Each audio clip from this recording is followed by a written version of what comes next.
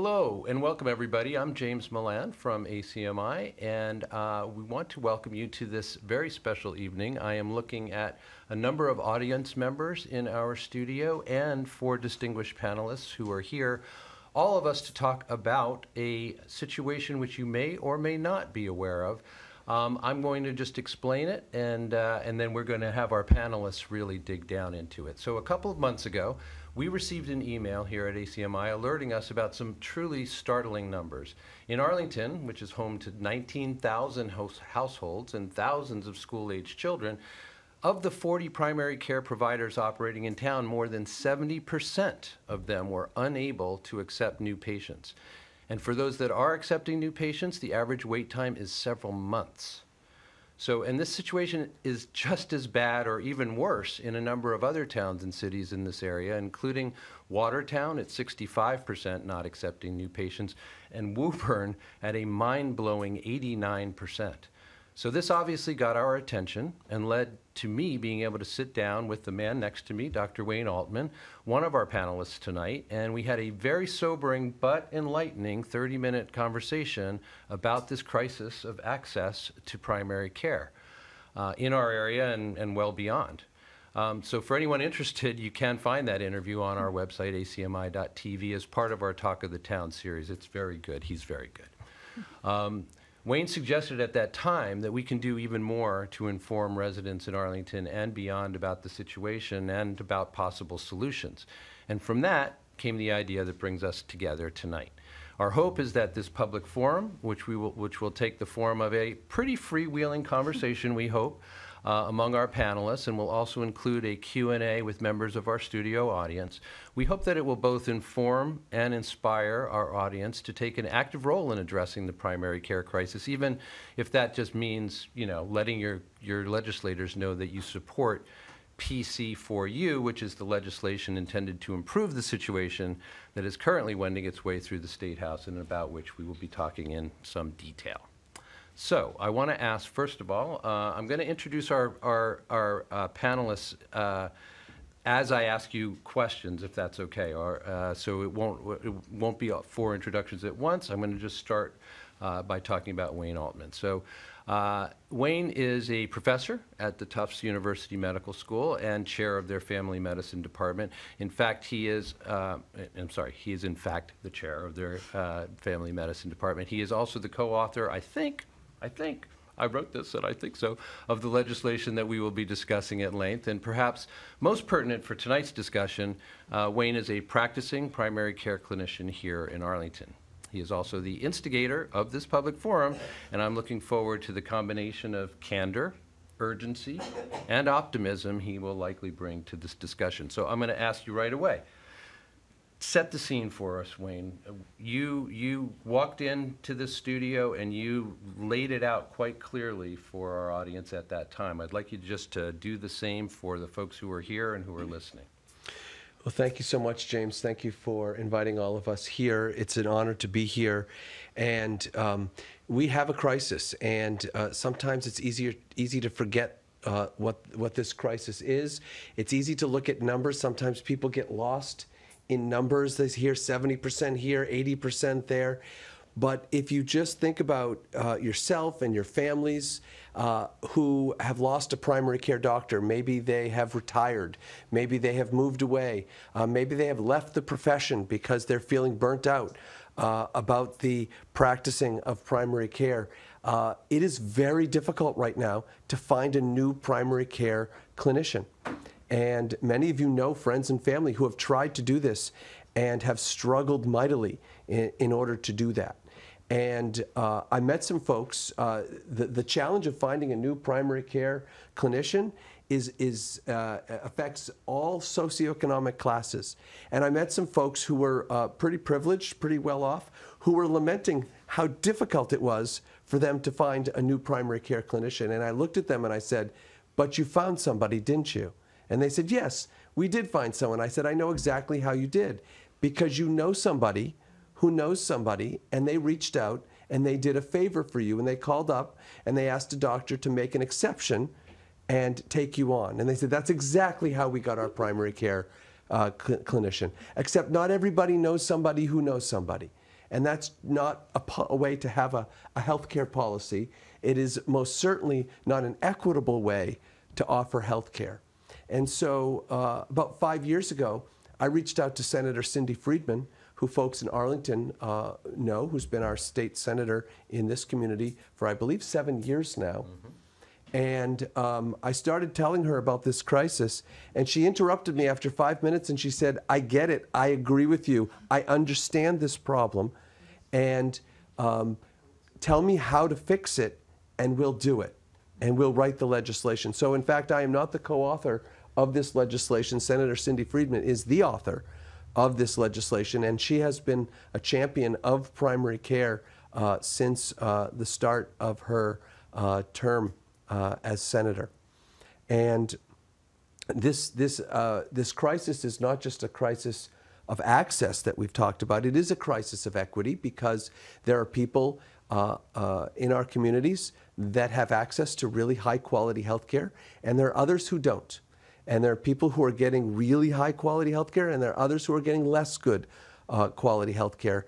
And there is an antidote to access crisis. There's an antidote to this equity crisis, and there's an antidote to the quality of care crisis. It turns out primary care has a triple superpower.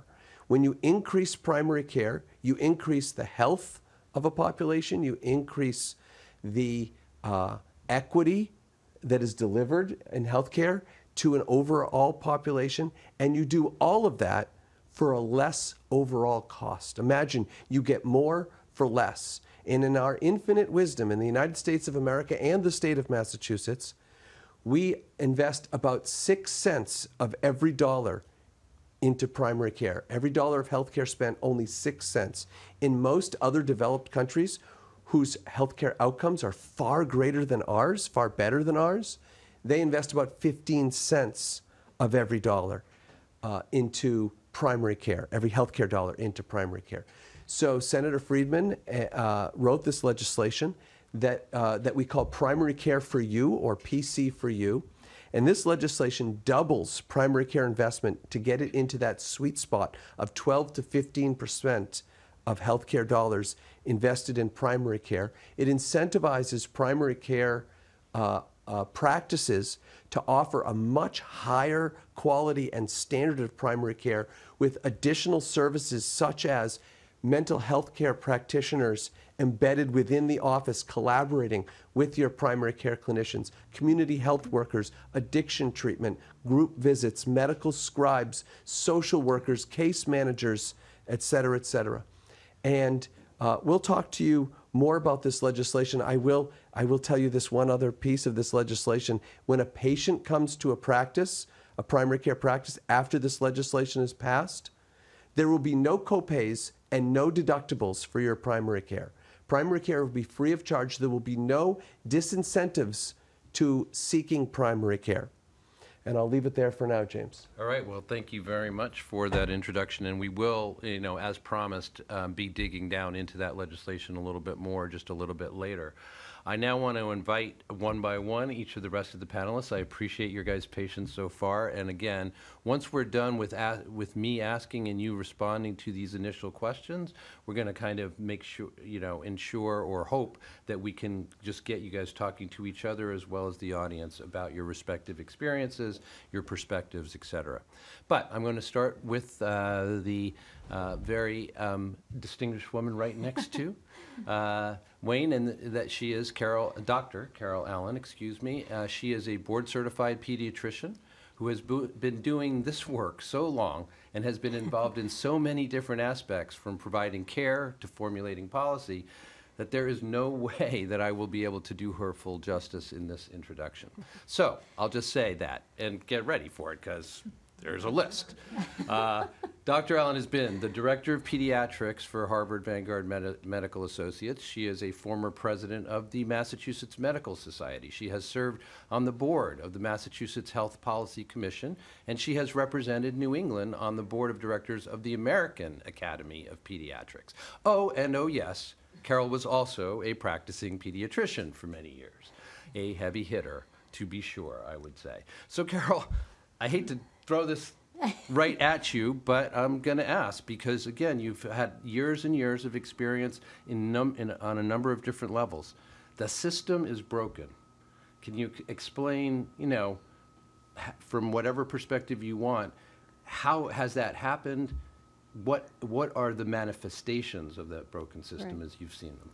Yes, I would say our healthcare system is definitely broken. And in a nutshell, I see three areas as broken: access, costs, and outcomes. Access to care is terrible, as Wayne has just pointed out, and even more for some populations. Costs to individuals, families, and governments are exorbitant, and our health care outcomes are dismal. In the United States, we have sickness care, not health care. The primary care workforce is shrinking from retirements and from doctors quitting out of pure frustration.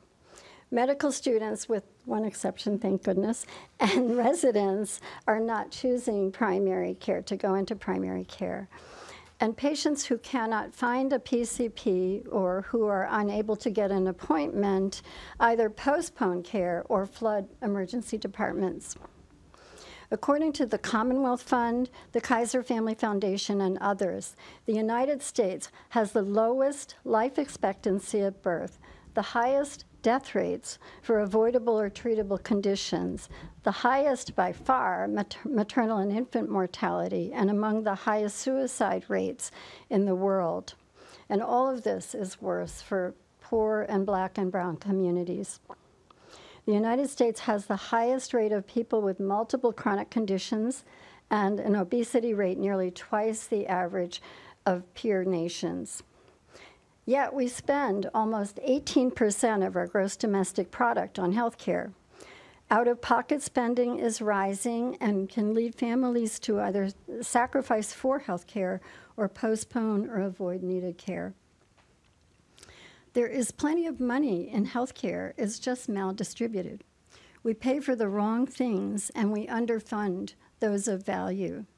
Our fee-for-service system rewards widgets, procedures, and office visits over population health.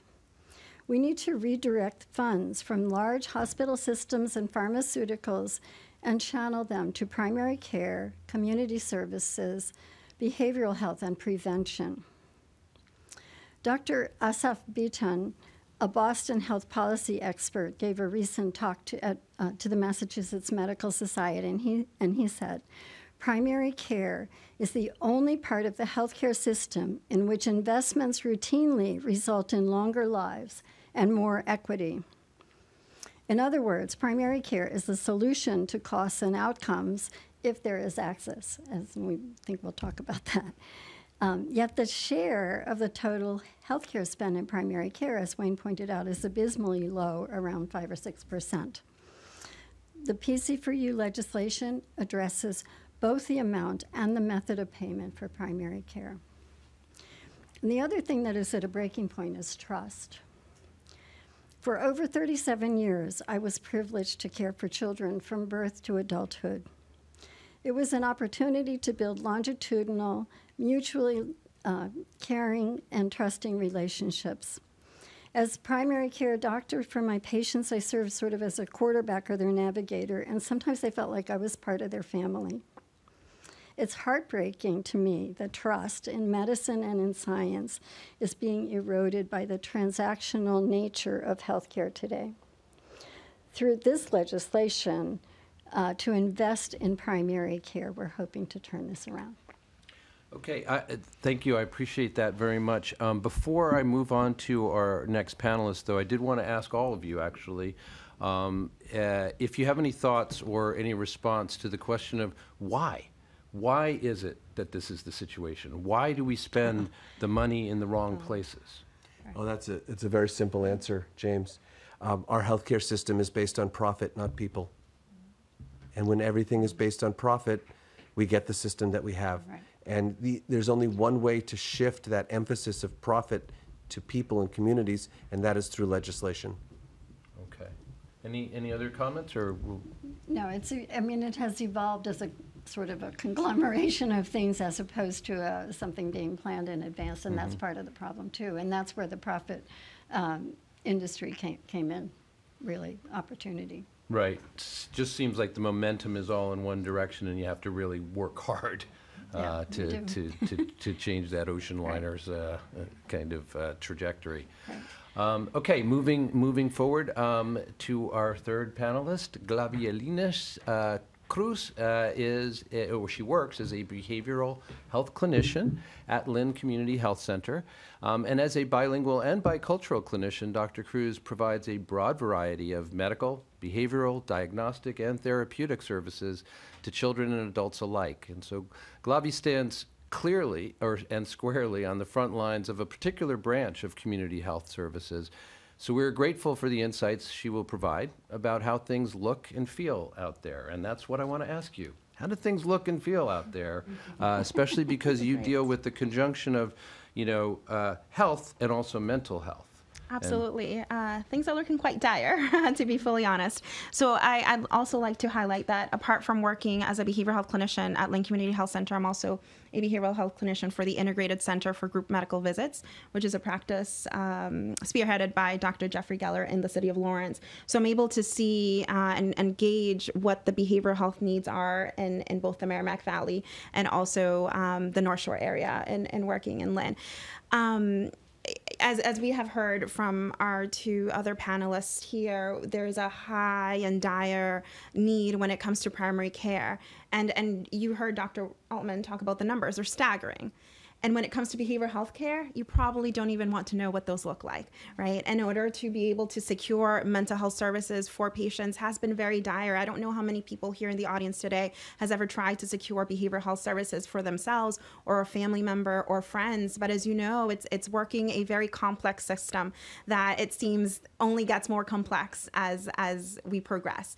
As a behavioral health clinician myself, I do see the power that this legislation will bring, and for many reasons. So traditional primary care, I consider that to be healthcare 1.0. What does healthcare 1.0 mean, right? You have an ailment, you go visit your primary care physician, you walk out with a script or with a follow-up medical appointment, right? That is what traditionally healthcare looked like then. Happy to say that we are, in my opinion, in healthcare 2.0, where you go in to visit your primary care physician. They will take care of your medical ailments. And in addition to that, you might say, well, doc, you know what? I also have some sleep hygiene needs, or I'm also feeling a little bit anxious and depressed, right? Healthcare 2.0 in my mind looks like this. That physician will say, okay, Susie or Johnny, I can take care of your medical needs, but I also have colleagues that can best answer other needs. I have behavioral health clinicians, and here is a referral. Here is a place you can go to get your answers. That is healthcare 2.0 to me. What this legislation to me really brings is healthcare 3.0, and I think that's the vision that we need to really consider and think, where behavioral health clinicians like myself and my colleagues are right embedded and co-located with the primary care physicians, with the nurses, with the nurse practitioners. So you are working hand in hand with community health workers, with clinical social workers, with psychologists. And that is the vision for healthcare, because mental health and behavioral health is healthcare. We should not be separating those two, because as we know, the body and the mind are not two separate entities. You cannot have one thing without the other. And I think for many, many years in the healthcare field, we've been working in silos, and I think it's time to end those silos. As a behavioral health clinician, I it would be remiss if I don't talk about Maslow and Maslow's hierarchy of needs, which basically, I'm sure many of you have seen the triangle hierarchy of needs. And at the very bottom and at the very base are your basic necessities. What does that look like? Food, shelter, and safety. If those are not met, it's really hard to climb up the rung. And I think being able to incorporate behavioral health services with your primary care physicians embedded not only in the same building, right across the hall, right next to you, it's a one-stop shop, and it will make medical care integrated with behavioral health care be a well-rounded service that we can provide to patients. So we're moving away from profit to people to quality. and that's what we need. So behavioral health, of course, I'm biased when I say this. It's a necessity. It's a must. It's not an option. It's not a privilege. It's a requirement. And I think behavioral health care needs to be embedded in all of our medical practices, whether community-based or private-based as well. Okay, I just want to repeat my invitation to all of the panelists, including Erin, who we haven't heard from yet, but we are about to. But if you have any reactions to what Glavi just said, if you want to, again, turn this more into a conversation, please do. I love everything that Glavi just said. I do too, but I'm just really happy about putting the head back on the body. Yes. We've had separate payment systems for medical care versus behavioral health care or mental health care, and that's been part of the problem, I think. And there's a huge difference between, as you talked about, healthcare 2.0 and 3.0 versions 2.0 and 3.0. There's a big difference between saying, here's a referral to a behavioral health. First of all, good luck finding one and getting an appointment. And that applies to both patients and doctors. When I had a private practice in Arlington, trying to find a behavioral health person for my patients was not easy. Versus what we call the warm handshake. Here's both the data on keeping appointments, not missing appointments, is very impressive. But also, just it is another access issue, and I'm so glad Absolutely. You're doing it. And the warm handoff that you talk about really destigmatizes mental health, and that's huge. We really need to normalize mental health the same way that you go to your primary care physician for an ailment, a broken ankle. The same way we need to facilitate that for patients who may be feeling anxious or depressed. So absolutely. And by warm handoff, what you're referring to is just that idea that one person you trust will connect you with another person. Introduce you to this person right here. You literally walk them down the hall. Literally walking down the hall. Absolutely. Here's my colleague. You're not leaving the building until you've made the connection. You may not have time for the whole appointment, but at least you've made the connection, and the likelihood of following through is much greater. And after the patient gets up off the floor from fainting at the access to mental health care that they never imagined to be true, it really works quite well. Absolutely. It's a beautiful thing, and all of us are patients, right? And we all have formed meaningful relationships with our primary care physicians, and how powerful it is that the person that you have trusted with your health can say, you know what? I have a colleague next door to me. Let me take you to this colleague. Let me take you to Dr. Cruz, to whomever other behavioral health clinician, and they will speak with you. So that's powerful. Speaks volumes. All right. Thank you very much. And finally, certainly not last but not least, for sure, and you'll see, everybody will see why very shortly. We really appreciate both the presence and the participation of Erin Moose, who is a fourth-year student at Tufts Medical School, who has chosen very much against the prevailing tide, as was alluded to before, to do her upcoming residency in the field of, I think it's family medicine, is that right? Yeah. So she has taken a lead role in a number of school, regional, and national organizations and initiatives that address such topics as curriculum development, primary care policy in Massachusetts, and sustainability. And by virtue of her relative youth and certainly her commitment to the field, Erin certainly gives us more reasons to be optimistic that this crisis can be addressed effectively. That's what we're hoping to add another little tiny step to today. So Erin, let me just ask you, you're the only person here, frankly, who can speak to this particular thing. We have heard about early retirements and just the fact that part of the difficulty with access is simply not enough clinicians for the people who need access. You are right there, fourth year, making your decisions, et cetera. You know that you are that rare person among your cohort doing that. So what makes you do it? And what do you think is going on with everybody else? Yes. So I can tell you that coming into medical school, I was hoping to like primary care.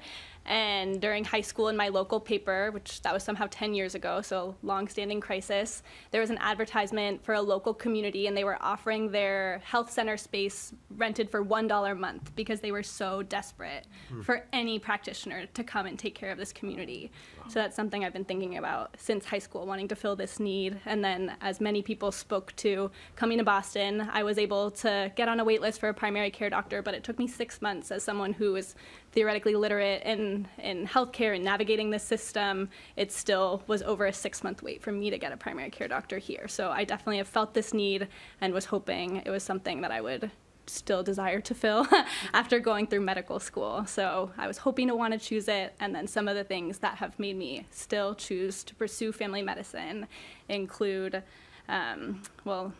I think I just deeply believe in preventative medicine, and I'll let you know that my favorite rotation of third year was actually surgery.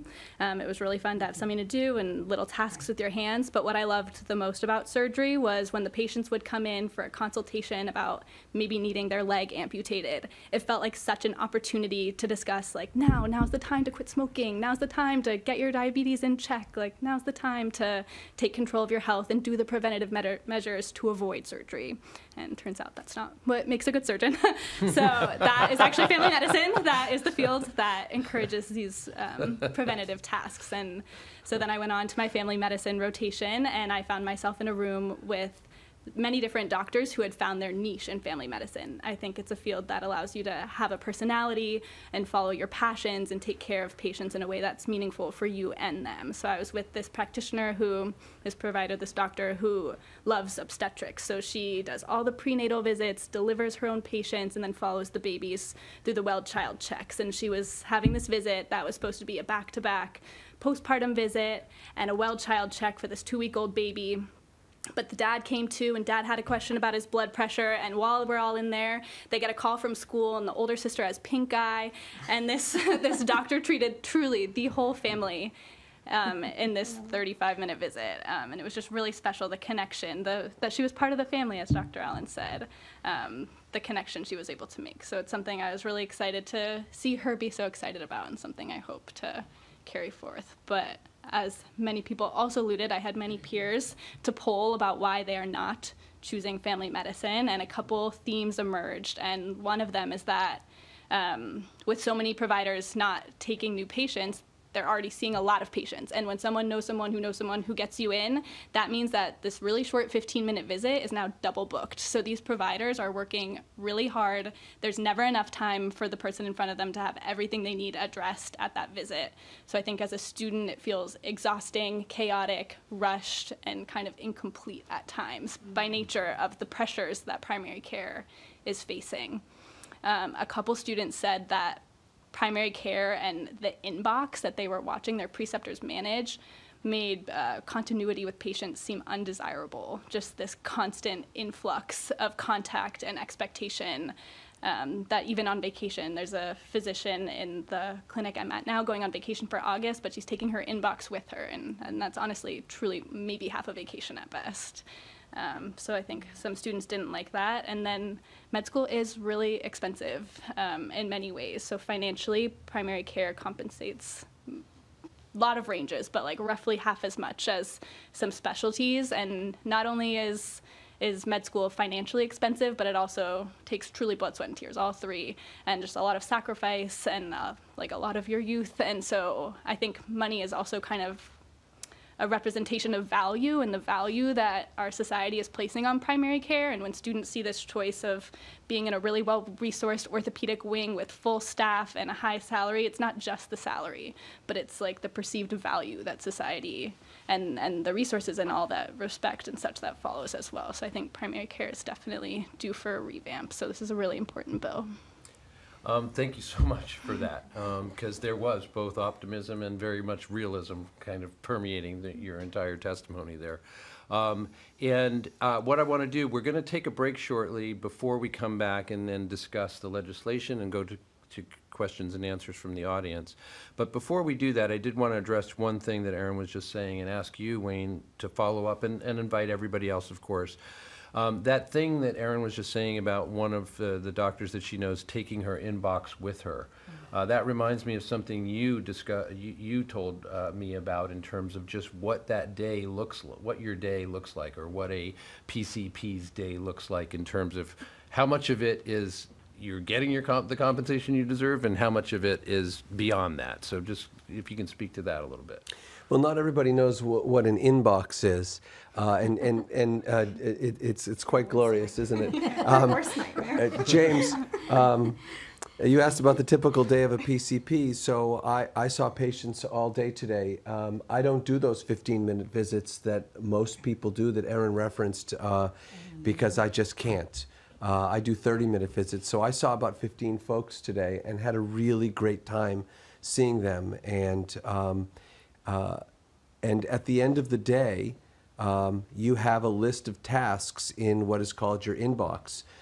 You have a number of lab results that need to be addressed. You have a number of messages from patients who have questions about their health and their well-being to address.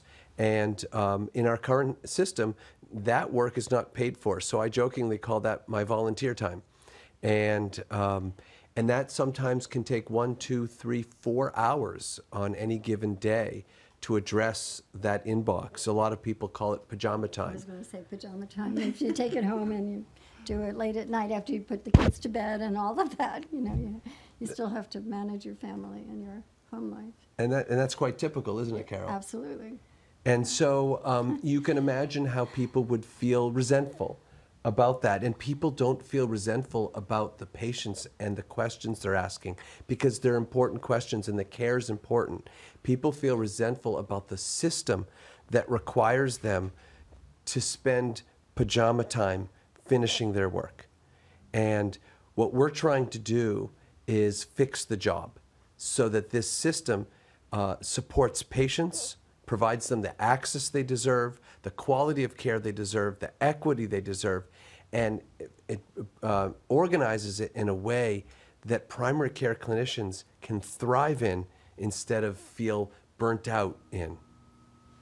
You know, I'll just say I feel it's really been interesting to get this education about what the actual life of a primary care physician is like on a day-to-day basis, because I spent 23 years as a high school teacher myself, and after putting the kids to bed and all that other stuff, I would tackle my homework for the 3 hours or so that it took. And I thought, man, teachers have it tough. And, and I would have thought at that time, oh, a primary care physician, they're done for the day. Boom, they're done. I guess not, huh? I guess not. So yeah, that is quite a wear and tear kind of aspect. Add something to something Erin was talking about. The average medical student comes out of medical school with somewhere between $200,000 and $300,000 in debt. So so talk about wanting to start your family, wanting to buy a house, wanting to move your life along, and you're just saddled with this debt. And of course, you're going to choose a specialty that at least gives you some time and some money, and that's what we have to fix. So many pressures in that way, yeah. Right. All right, we are going to take a short break, especially it's very hot in here. You don't know that out there, but we all know that here. So we're going to take a little break, and when we come back, we will, as I said, tackle this legislation a little bit more in detail, and then open things to questions from our very patient, very, very gracious audience. So we'll be back in just a minute.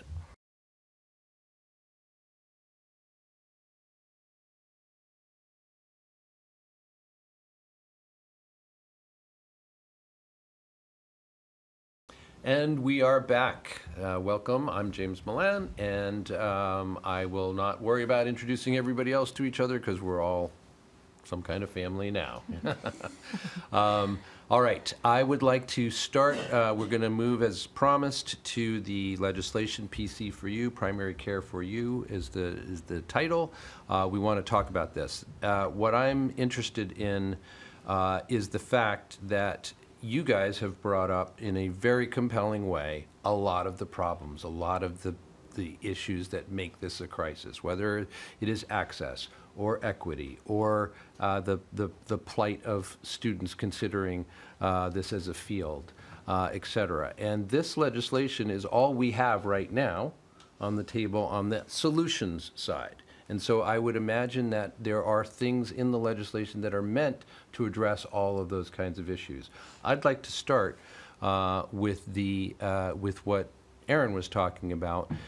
What is there in the legislation? You know, she, again, made a really compelling case for the fact that she's a hero for choosing to do this despite the obstacles in her way, but that for most people, they are choosing something else. So is there something in the legislation that's going to deal with what I would call the pipeline problem? You know, make sure we get more people able to come into this field.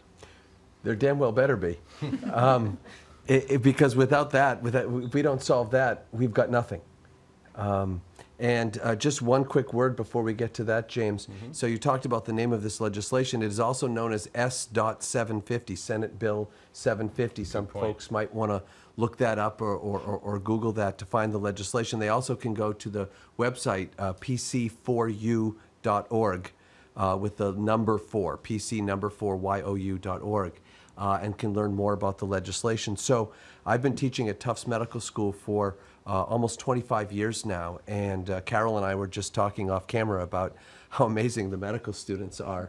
And I have had the privilege and pleasure of working with and teaching thousands of medical students over this last quarter century. And this problem that Erin so beautifully described is a systems problem.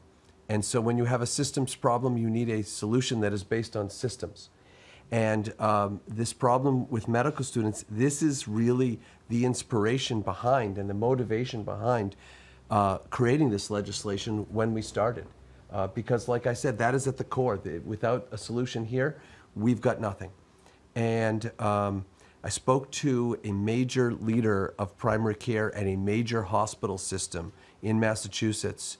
And he told me a story about how he sent out an email to several hundred primary care clinicians at his shop and said, everybody's getting a raise. Congratulations. Everyone's going to get a significant raise. And he was kind of shocked because he received many emails within 24 hours stating, no thanks, I don't need your raise. Just drop my hours the commensurate amount for the amount of money that you were about to give me. Because I am exhausted and I just need to be sane and I need some sleep. And so just drop my hours and that'll be fine. And what he concluded, what he told me is current practicing primary care clinicians don't need the money, they need the sanity. They need to fix the job from a systems point of view. But medical students need two things. If medical students are going to choose primary care as a career, they need us to fix the job and they need to fix the pay. And we're not talking, you know, when we double primary care investment, this is not shorthand for giving a bunch of primary care docs a big raise, all right? Nobody is crying because primary care clinicians aren't making enough money in the public. I get that, okay? But you need to address the salary differences between primary care and specialty, because when Erin talked about a roughly difference of double in salary, if you're talking about an average salary of primary care around $250,000 compared to a specialist salary of $500,000 over a 40-year career, that's a difference of $10 million. And a lot of times legislators think that loan repayment programs where they bribe medical students to choose primary care if they repay some or all of their loans will solve the problem, and it doesn't. The data is very clear that does not solve the problem. It turns out medical students are smart, they know math, and they know that $10 million is more than repaying $250,000 of loans.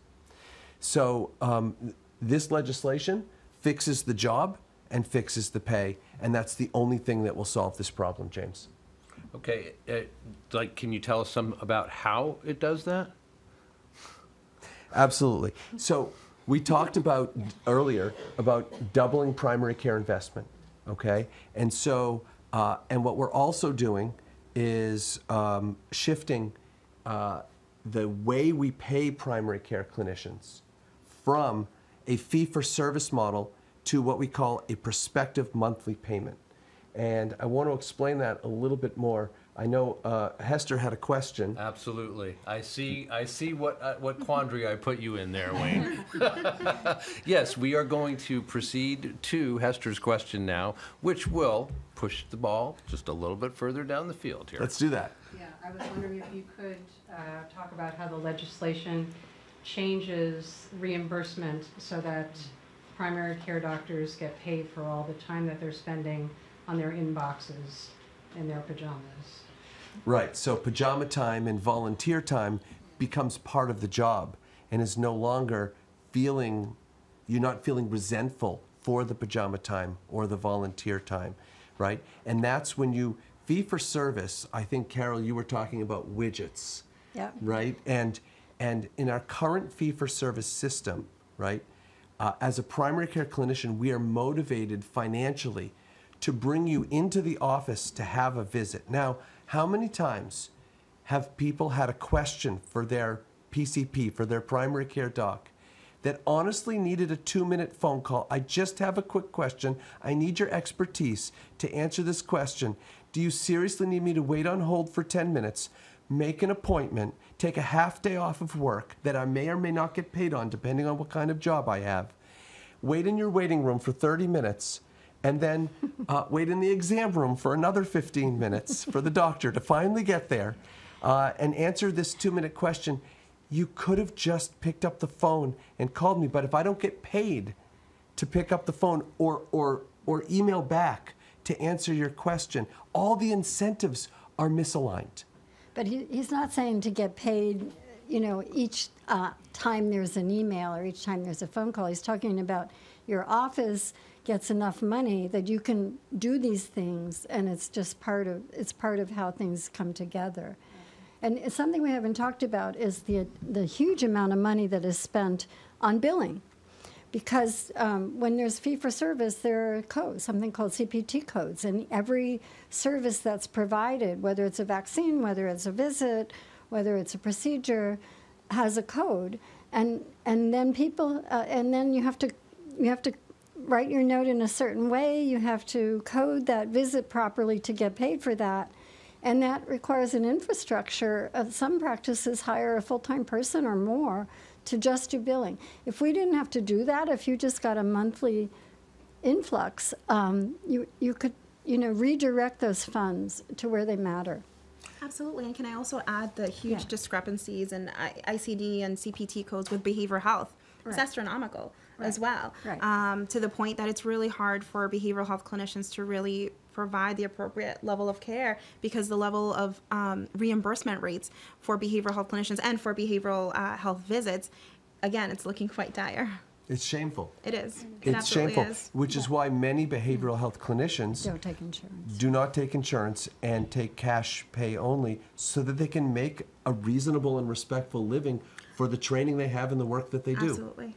So can I'm sorry, I just want to ask a clarifying question to you, Glavi. Do you mean that basically if you have somebody in front of you and you want to be able to provide them with certain services, what you are going to be, the way that you are going to be recompensed for those is like the bill looks big to the patient or to the insurance company initially or whatever, but what ends up coming to you is very little. Is that what you Yes, mean? absolutely. And then all the hurdles that insurance companies make clinicians go through is also astronomical.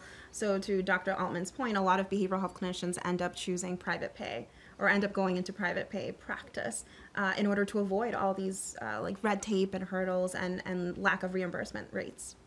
So if we come back to Hester's question, okay, right? So you have this primitive fee-for-service system that has completely misaligned incentives that hurt the doctor and the patient, okay? That would be shifted to a prospective monthly payment, okay? So if you take the entire revenue that a practice receives and divide it by the number of months and the number of patients, it might add up to, I'll give you an example, $30 per patient per month. You're not paid per patient per month, but that's about the amount of money. What this legislation does is says, oh, you were getting about 30, now you get 60. But instead of having to jump through 100 hoops that Carol was describing, Right. okay, you don't have to jump through any of those hoops. You just get the $60 per patient per month. And you don't have to bill hundreds of bills. You have 1,000 patients, you bill for $60,000 for that month, and you just get the money. And you'll be expected to offer advanced services, behavioral health, clinicians embedded in your office where you can walk down the hall. And you are now able to afford those services by this increased investment in primary care. So now the services will be enhanced, and now I don't have to see 20, 30 patients in a day and try and get pressure to have these 15-minute visits and crank out as many people as I can. Now, for the 10 of those people, I can make a quick phone call and answer their question. I can do a quick video visit with you. I can text you. Oftentimes, it would be as simple as a quick response on text to answer your questions. So it allows, I can carve out a bunch of time during my workday, not during pajama time, to do that work. And because now it's all paid for. My job is now to care for my patients. My job is now to prevent illness and to keep people well. I know Suzanne earlier in our audience was asking, how do you get paid to keep people well? This is how you get paid to keep people well. When you shift the modality of payment that incentivizes keeping people healthy, because another aspect of this legislation will measure the quality of care that you are delivering, and part of that quality will be the patient's report of their experience with the clinicians. Some people get nervous. Ooh, you've gotten paid already? You're getting your $60 per patient per month? You're going golfing every Wednesday? You're taking early afternoons on Fridays? You already got paid. But if you are getting evaluated based on the quality of care you're giving, based on your patient's experience, yeah, you can't do that, right? You have to deliver high quality care in order to get that double investment in primary care. And you have to deliver those additional services to get that double investment in primary care. It's not a no strings attached, here's the money.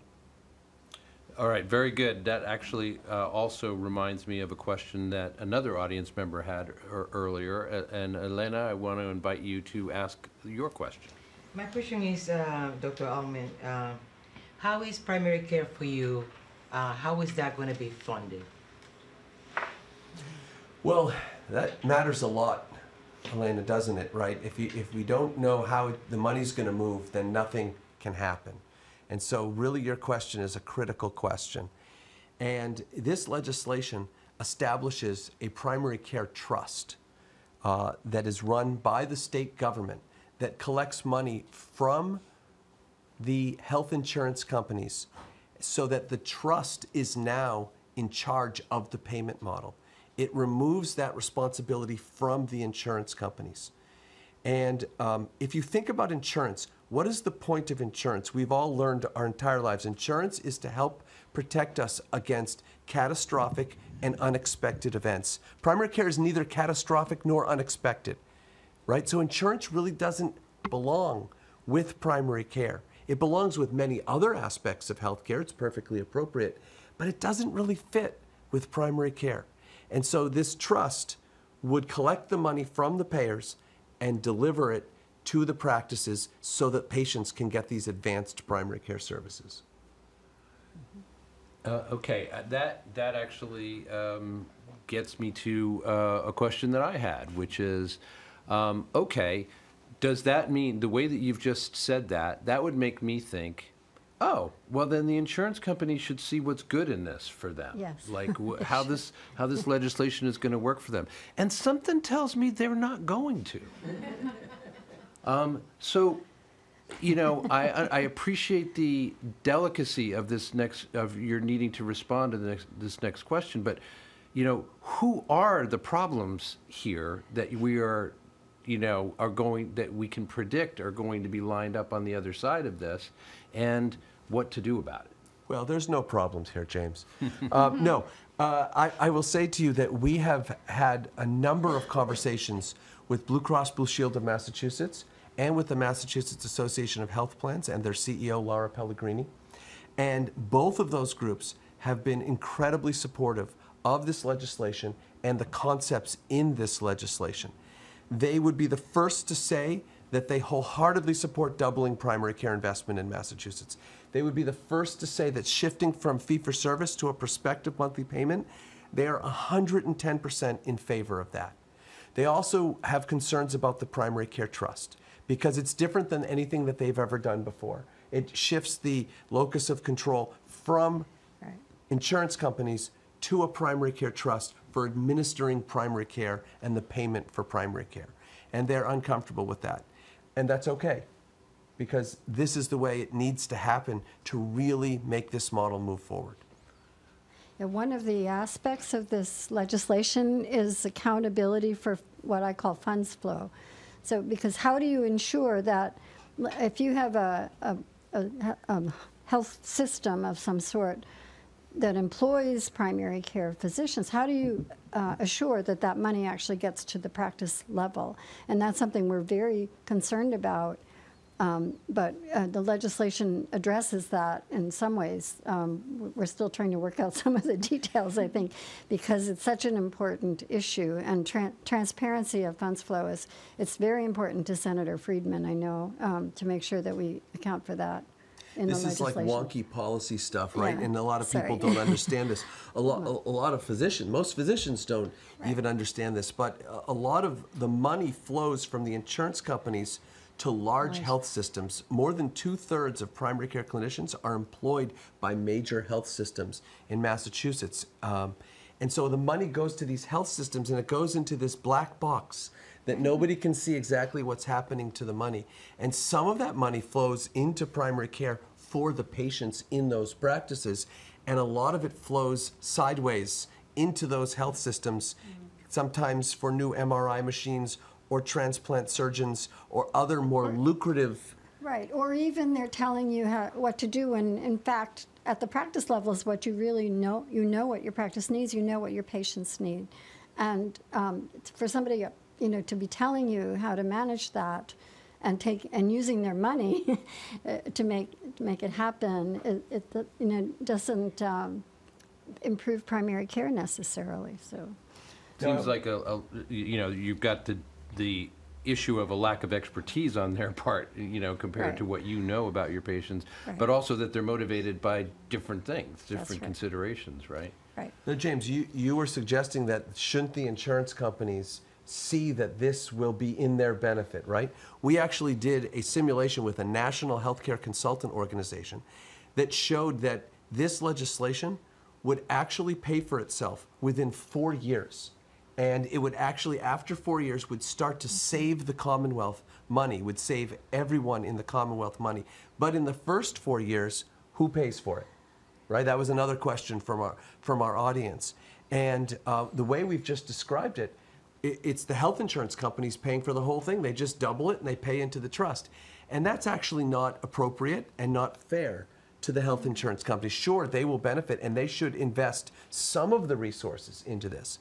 But our major health systems that have a lot of resources in the Commonwealth also would benefit from primary care investment and should invest into this primary care for you legislation. The pharmaceutical industry is making a lot of money and would benefit from a robust primary care system and should also invest into this legislation. And when you have everybody with a little bit of skin in the game, then each organization or each entity really only has to take a very small, pretty insignificant haircut in order to generate that investment that pays in the first 4 years and then starts to reap big dividends after those 4 years.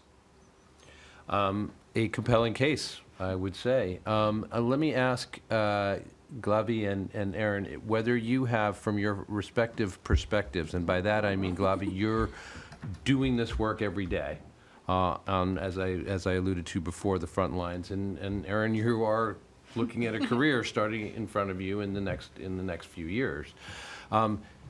What is your reaction to hearing about, or to knowing what you know about this legislation? How will it affect your current work, your work to be? Absolutely. So I am patient facing, no secret there, and I can see anywhere from 30 to 50 patients a week. That's a lot. And this healthcare will certainly move our current picture of healthcare, which is very reactive, into being something proactive, which we have alluded to earlier today. And in doing that, by lowering our patient caseload, is, if you will, we can create a more robust team of clinicians that we work alongside with. And that will definitely help us, but ultimately it helps the patient because we're able to offer an array of different services and specialty services like I believe James was saying, which ultimately helps the patient. And when we offer all these different services to patients, guess what?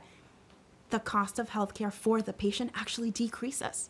It absolutely decreases. So if we think about it that way, it's very cost effective. We're providing quality care to patients, and your clinicians will be happy and content. I think it's a no-brainer. It's a pretty good summary, Bobby. There you go. Yeah, patients certainly seem like they'll be healthier too, so Most therefore needing definitely. less of the services. Yeah, and Erin. Yeah, I believe in primary preventive care, and that anecdote I shared earlier where the whole family came in and everybody got treated, only half of those were patients or billed for, and so I think it'll just create this sentiment of more wholeheartedly caring for everyone that needs it, whether they're in your office or across the text message, and happier clinicians, happier patients, healthier system. I really think this is the future. And after you're done with your residency, you're going to have to choose what kind of practice you enter. And I think, if practices like Wayne's are able to function in well, that would be an appealing place to go, as opposed to, one of the larger systems that may offer more money, but has a lot of other rules in it that are not so much fun to work under. So. Great. We have just a short while left and a couple of questions from our audience. So, Howard, would you like to ask? Can you just stand up for a sec? Sure. And ask. There you go. So, are there other states in this United States that have a system like this? And if so, how is it working? Absolutely not. So the answer is yes and no, Howard.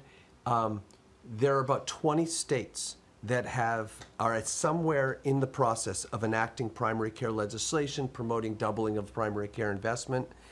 But the idea of doubling primary care investment, shifting fee-for-service to a monthly prospective payment, and establishing a primary care trust has not been proposed in any state. However, we have been in conversation. Carol is part of a team that we have of about 20 folks that have been working on this legislation for 5.5 years. And we have been talking to a number of states that feel like if this can pass in Massachusetts, this becomes a national model in the same way that so-called Romney Care from 15 years ago passed and became a national model with so-called Obamacare. I will add, James, from the earlier discussion, that in this legislation, I know people are watching this and going, well, I guess our taxes are going up because this is super expensive, and so we must be paying. This is Taxachusetts. We're going to be paying for it. This legislation is budget neutral. Not $1 is being asked for from the state of Massachusetts. So I won't pay any more for my health insurance premium. Correct. And there's an opportunity after 4 years for you to pay less. More for less. Well, there is no free lunch, so how does this all happen? Right, so we talked about it. We're asking large entities to make small investments from their large coffers in primary care that will benefit all of us and will benefit them. And we're saving money. When you give the care up front, when you are able to prevent a serious illness by seeing a patient, or even prevent an emergency room visit by seeing a patient, you're saving money in the healthcare system overall, and ultimately that is the goal. And that's when Wayne talks about 4 years paying for itself. It's because primary care saves money, as Dr. Bitton said to the Medical Society. Are there any losers in this? I don't see any losers in this. Maybe some for-profit places. Oh, maybe. so that's a good Large point. health entities who manage the money now, right? Who Yeah, you said some sometimes middlemen. siphon it off for other things. won't they have less control over larger sums of money? I can see them as being concerned about losing a potential stream of income. So we talked about the primary care superpower and how it generates better health and equity at a lower cost. So how does it do that? The secret sauce of primary care is relationship-based care. Trust. Relationship and trust. Carol started by talking about this. And so perhaps some of the losers are the people, the for-profit entities that are interested in taking primary care and shifting it to a non-relationship-based transactional model. Right. So those models, they keep coming and then they go. And they come and then they go because they're not working. It's not what people want. People want the relationship. They want the trust.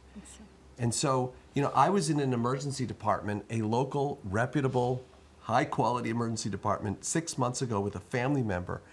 And I saw 85 people in the emergency department waiting room and told it was going to be a 10-hour wait. And I knew that at least half, probably 3/4 of them, could have been seen in a primary care setting if there was primary care bandwidth to see them. And the emergency room had beds in the hallways, and I know that the people who are watching this have experienced this firsthand and know exactly what we're talking about. And the hospitals are struggling to find staffing to handle this overcapacity.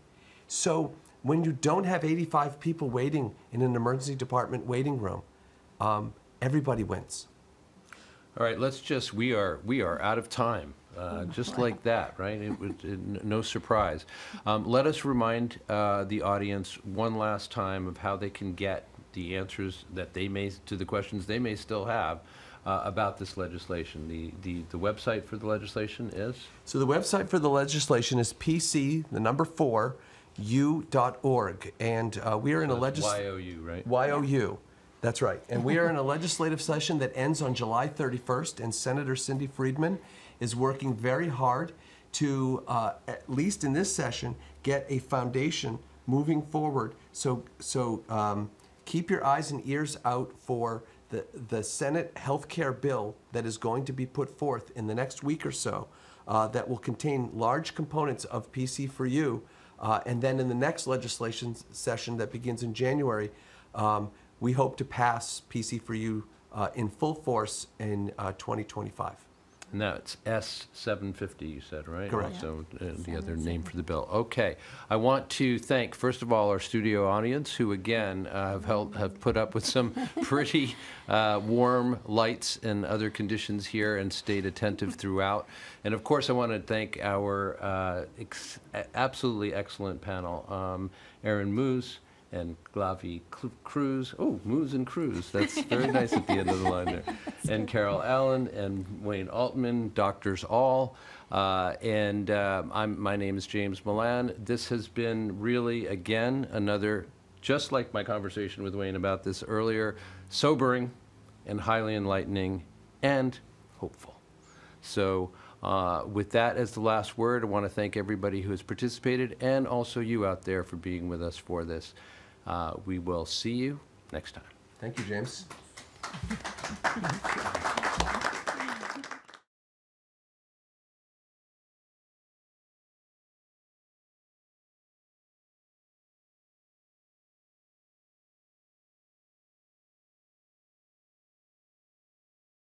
ACMi productions are only made possible with your support. Visit patreon.com/ACMi to learn how you can help.